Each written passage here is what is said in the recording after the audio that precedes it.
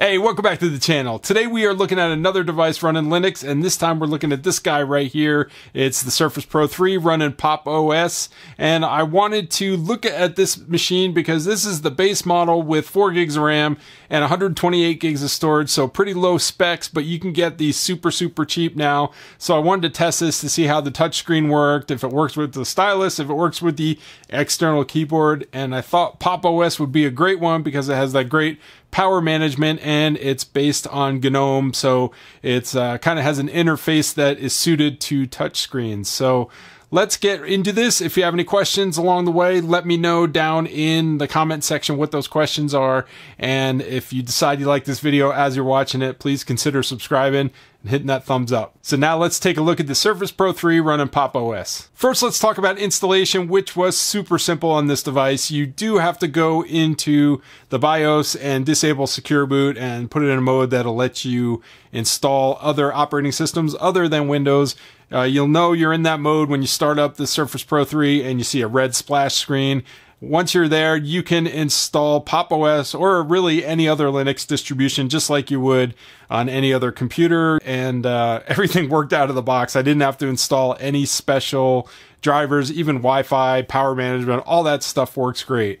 Now, if you want more details on how to install Linux on a Surface Pro 3, let me know in the comments section. I'm happy to do a tutorial on that, but I'll probably only spend my time on it if enough people are interested in seeing that. So make sure to let me know. The Surface Pro 3 has a few ports on it. On the right side, we have a mini display port, full-size USB, and then on the left side, the only port we have is a 3.5mm headphone jack. All these work great. Like I said, everything works out of the box, and these ports are no exception. Using that mini display port, you can hook it up to an external monitor. Hey, this is Future Steve. One thing I forgot to mention while I was recording the video was the webcam. I'm recording this segment with the webcam. This is the internal audio for the Surface Pro 3, so please excuse that. But the important thing is that it's a decent camera and it works out of the box. No drivers needed to be loaded. I just installed Cheese, fired that up, and it recognized the camera. This is the front-facing camera,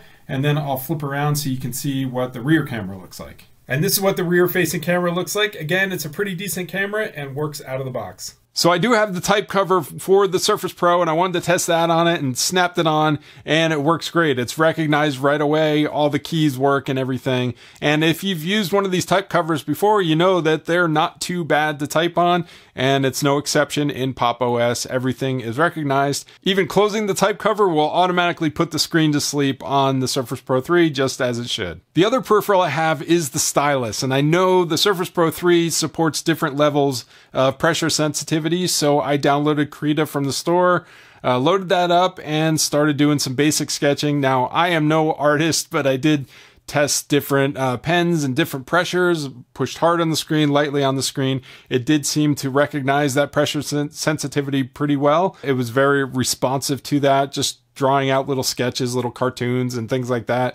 That was very responsive as well. It was a really good experience. And again, I didn't have to load any special drivers. The drivers were just loaded out of the box, just worked in Krita, and that stylus works all throughout the operating system for dragging windows around, hitting buttons, all that kind of stuff. You can do full navigation with the stylus. Performance of Pop! OS on the Surface Pro 3 is great. Even with just that 4 gigs of RAM, navigating around, having multiple applications open, just day-to-day tasks was totally fine. I was able to go out to the Pop! Store and download all the applications that I use on a daily basis. Even some video editors, I'll get to that in just a minute here. And I also downloaded Steam to see if any games would work. So I didn't try using Proton to run any kind of Windows games. I just used games that would run natively in Linux. I did try a few games in Steam with varying degrees of success, and that's not a limitation of the operating system, but the hardware on this device. Basically, any 3D games are out the window. Those are not going to run well on this, but more basic games,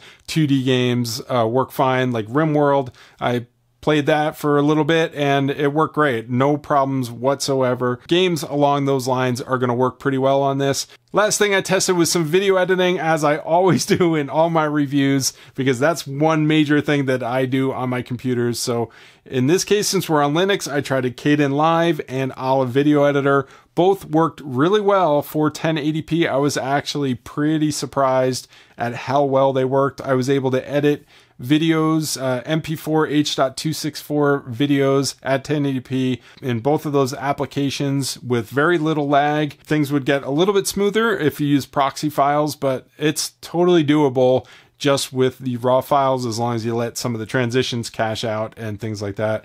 If you want to do 4K, I didn't actually try it on the device, but in theory, you could do it, but you would definitely want to make proxy files to run those on this device.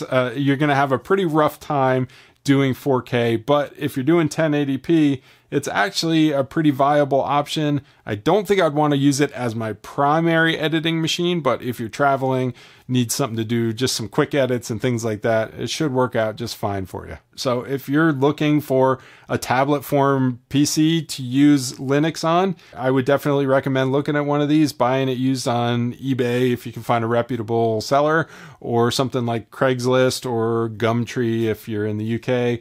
Just, you know, that way you can kind of try it out before you actually pay somebody for it to make sure it's working. So if you have any questions or comments, leave those down in the comment section below. If you have any recommendations on videos you want to make, like if you want me to make that tutorial on how to install Pop! OS or any other Linux distribution on a Surface Pro 3, let me know. If you like this kind of videos, please hit that subscribe button. This channel is 100% dedicated to Linux. Everything, all the topics are on Linux, and all the content is created 100% in Linux with Linux native software. So thanks for watching, and I will see you in the next video.